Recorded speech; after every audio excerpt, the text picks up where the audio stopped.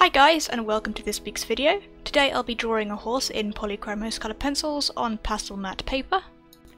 I gave a sneak peek of these new supplies in a haul video I uploaded a week or two ago, so if you're interested in seeing the other supplies that I bought, I'll leave a link in the cards in the top right and in the description box down below. I'll be showing you a time-lapse video of the process I took to complete this portrait, and whilst I do, I'll be providing some helpful tips on how to draw realistically or make your work look more realistic. As always, this video is built on my own personal experiences and opinions, so let me know what you think and why you disagree if you do. I'll also be uploading another video where I give an explanation of my process, so be sure to check that one out too, and I'll put a link to it in the cards and the description box when it's live. I have to be honest, I had a hard time coming up with a video topic this week, but thanks to a commenter, Little Orc I believe, I was inspired to do a video on this topic, so thank you very much Little Orc for suggesting a video about drawing realistically. And the topic and drawing that I'm doing really came together when I had some comments about how realistic this drawing looked when I uploaded some work in progress shots on my social media. So if you guys have any suggestions for video topics in the future, I'm all ears, so don't forget to leave them down below in the comment section. So anyway, enough of that, let's get on to the tips. Tip number 1 is to always draw from a reference. I think there's this misconception, especially with younger or newer artists, that you need to be able to draw everything from memory in order to be a good artist, or that drawing from a photo reference is some form of cheating. This is absolutely not the case, and I can assure you that almost every artist that draws realistically will be drawing from some kind of photo reference. The people who can create convincing results without one are people who have had years, or decades even, of industry experience. Make sure that you have permission to use the photograph that you're drawing from though, if you do plan on uploading your art to the internet, or if you plan on selling it. I recommend sites such as Pixabay and Paint My Photo as sites for royalty-free, copyright-free photographs to work from. My second piece of advice is to begin with an accurate sketch or outline. I've already made a video on how to create an accurate sketch, so if you happen to have missed that, I'll leave a link to it in the cards and in the description box down below. I recommend using a few different techniques to ensure the accuracy of your sketch, but in most cases I suggest the grid method and using a tracing of the reference to check. For very important pieces that I need to be perfect, such as commissions, portraits and pet portraits, I'll trace the reference photo and transfer it onto my paper. And I've also made another video about tracing in general and the controversy surrounding it, so I'll leave a link to that one in the description box down below as well. But anyway, the important thing is to have the most accurate foundation for your art that you can possibly manage. I know from personal experience that it's all too tempting to jump right into the most exciting part, which is the colouring for me, but if there are any inaccuracies, they're not going to disappear when you start your colouring. The further along with the piece that you get, the more difficult it can be to correct and adjust, particularly with transparent and unforgiving permanent mediums such as markers and coloured pencils. I'm sure you don't need me to tell you that it's so frustrating to be halfway through a picture and realise that something is drastically off about it, and that you might have picked up on it if you just used all the resources available and spent the extra time on it to check. So do use that extra time, be patient because it will all pay off. Tip number 3 is comparison. Compare your drawing with the reference photo throughout the entire process. Half of the time I spend drawing, perhaps more, is actually spent looking at the reference. With realism, I try and capture as much visible information from the picture as possible, and it would be incredibly difficult to try and memorise everything, even for just one small area. What I do is I look at my reference photo, take a piece of visual information, so for example either colour, location, length or angle, and put it onto paper. Then I'll look back at the reference photo to check if I've drawn it correctly, and if not I'll adjust it. And I apply this process to every tiny line, shape or transition I see in the photo. I really recommend having your drawing and reference visible at the same angle or plane. So for example, if you're working flat, have a printout of the reference laying next to your drawing, or have it visible on your phone or tablet laying next to your work. And I found that this reduces the chance of my work being distorted. I also recommend having your picture, your reference photo that is, digital, as this allows you to zoom in, but I also find that colour tends to be better represented on a screen than on a piece of paper, unless perhaps you have a really nice printer. For me personally, I have my reference photo up on my computer screen in front of me, but also because I record the process of my drawing, I have the live camera footage of my drawing up on my screen right next to my reference. It's also important to look at and evaluate your work without comparing it to the reference, because it can be easy to get absorbed and overwhelmed by a small difference between your drawing and your reference photo. And this could be something that would not look wrong or out of place unless the viewer was looking at them side by side, and I'm sure in the majority of cases your work will not be displayed next to your reference image. Tip number 4 is about mindset. Expect the majority of the process to be about making adjustments. Don't set out to perfectly capture the subject in your first layer or first line. Make a start and then slowly refine a piece towards the goal that you want. So in the context of this horse drawing, I lightly blocked in the general colour I wanted the skin or fur to be in a small location, and then I looked to see where things needed to be lighter or darker and adjusted the base colour accordingly. I didn't try to get the exact colour straight away. Similarly, if you're sketching, if your line isn't quite right, try drawing it again before you erase it entirely. Compare and try and see at what point the line isn't right and adjust just that part. I have often seen somebody draw something, and when one tiny part isn't quite right, they'll erase the entire thing. And that's such a long-winded path to take with your artwork, and I can see that it's a quick road to frustration and burnout. My 5th piece of advice is to focus on your values. A value is how light or dark something is, and this is really important to describe form. A really easy way to check your values in comparison to your reference is to make a grayscale version of your reference photo and take a well-lit photo of your artwork and also convert that to black and white. And then you can compare the two side by side. You can also make something called a value finder, and I'll leave a good pre-made one I found in the description box down below, but it's essentially just a chart of grey tones ranging from white to black. You then hold up your little chart to an area on your grayscale reference photo, and then you can move your strip up or down until your values match, or are as close as possible. And then you can take that to your drawing and colour the area until it matches that point on your value finder.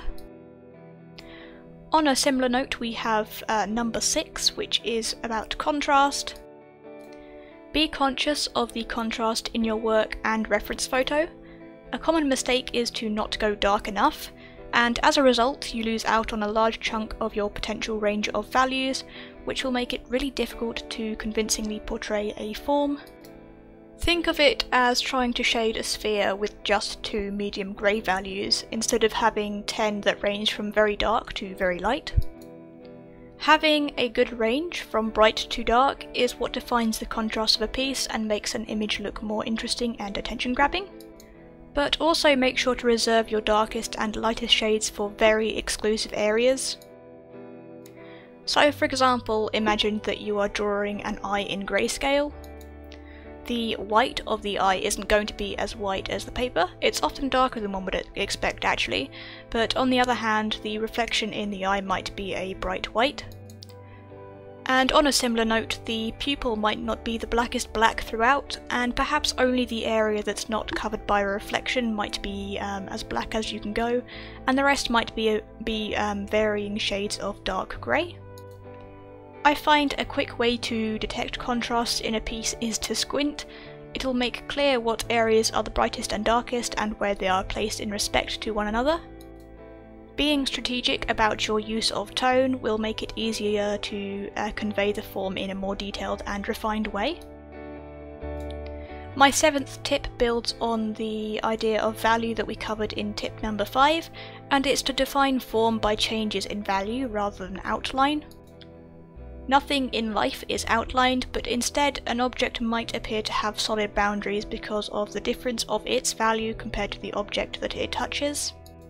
Back to the example of drawing an eye, the difference between the eyeball and the eyelid isn't a harsh barrier, but it will be a crisp difference in value. The white of the eye is most likely going to be lighter than the edge of the eyelid.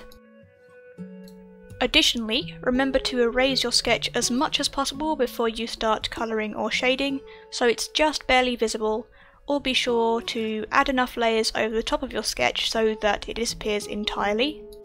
Remember to cover over the lines as you go, rather than colour up to the edge of them like you would in a colouring book.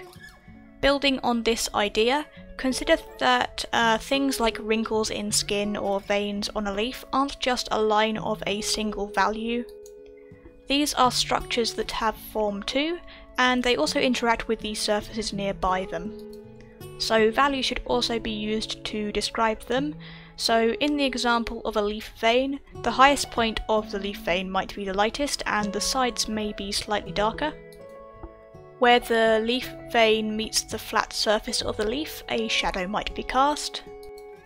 And when drawing a wrinkle on skin, it's not a hard line, but a quick gradient between the flat surface of the skin and the wrinkle. Paying attention to these things will help better portray form, and reduce the appearance that the details are just drawn onto the subject rather than actually being a part of it. My 8th tip is about colour and choosing the right ones. So first of all, don't get hung up about choosing the perfect hue. How dark the colour is, also known as value, is more important than if it's too red, yellow or blue. I also want to quickly say that there is no one size fits all colour for a particular subject matter or material, for example skin. This will all depend on lighting. Anyway, if you want to more accurately choose colour, make sure that you have your colours swatched out already. I'll often pick up my swatch sheet and hold it near my reference photo, so I can see which colour pencil or whatever I'm using is the closest match to that area on my subject matter. If I don't have the exact colour, which is most likely the case, I'll choose one that's a little lighter and add another colour over the top to make it darker or to adjust the hue. I'd also recommend making use of a digital colour picking tool. So for example, I'll often have my reference photo open in a program such as Microsoft Paint, and I'll use the eyedropper tool to select an area where I'm a bit unsure about the colour. I'll then make a swatch of that colour next to the photograph on a blank area of the virtual canvas, and it'll make it easier to see what the colour actually looks like out of context. It can be really hard to know exactly what colour something is when it's in context with other colours and lighting. Think back to the infamous white and gold or black and blue dress, or an even better example is a more recent edited photo which clearly depicts bright red strawberries even though no red pixels were used in the image. Once again, I'll leave links below to the images I'm talking about if you're unfamiliar with them, or you can also Google the term colour constancy. Anyway, I digress, I find this all too interesting, but you can also use the digital swatching method to compare the same areas between your drawing and reference to see where you need to adjust. Just make sure that the photo that you take of your drawing to compare is well lit in neutral coloured lighting so that the colours in the photo are a true reflection of reality. My 9th tip is all about nuances of colour. For realistic work, it's important to vary the hue of the colour that you use, so by that I mean how red, blue or yellow something is, and not just vary the colour's saturation or value. So for example, a fruit like a banana isn't just one kind of yellow, and the highlights aren't just white mixed with that yellow, and the shadows aren't just black mixed with that yellow. For example, in warm coloured light, blue is often present in the shadows, and reds and yellows in the highlights.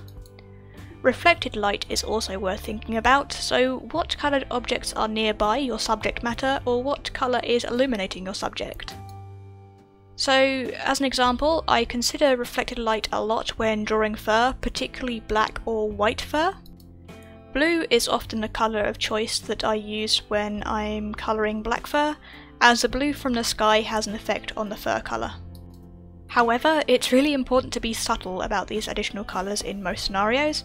I recommend using glazing techniques to add just a hint of the nuanced colour over your base colour. And last but certainly not least is number 10, which is about detail and focus.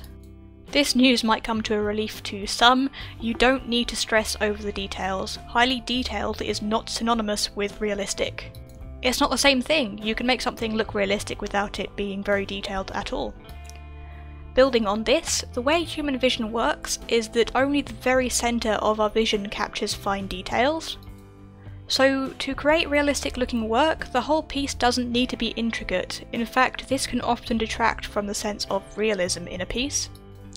With portraiture, the eyes are often the focus of a piece, so those are the things that I usually make sure are most detailed and full of contrast, and the further away from the focus things are, the less detail I'll put in. Similarly, things that are further away from us we see with less detail, especially if our eyes are focused on something much closer to us. This is why that if you have a background in your drawing, it might be a good idea to have it blurry and out of focus, and that will really help to push your detailed subject matter forwards. Okay, so that's all the tips that I have for now. Let me know which ones you found most useful, or if you have any tips of your own. I'd love to hear them in the comment section down below. Remember that I'll be uploading another video using this video footage where I'll explain the process of my piece. And here's the finished piece. I'm really pleased with the outcome, and there's something about it that feels different to my usual work. But I can't quite put my finger on it, so let me know what you think. I hope that you enjoyed this video and found it interesting and helpful. Leave it a like if you did. Don't forget to subscribe if you'd like to see more tutorials, challenges, reviews and art advice videos. Thank you very much for watching, hope you have a lovely week, and I'll see you in the next video.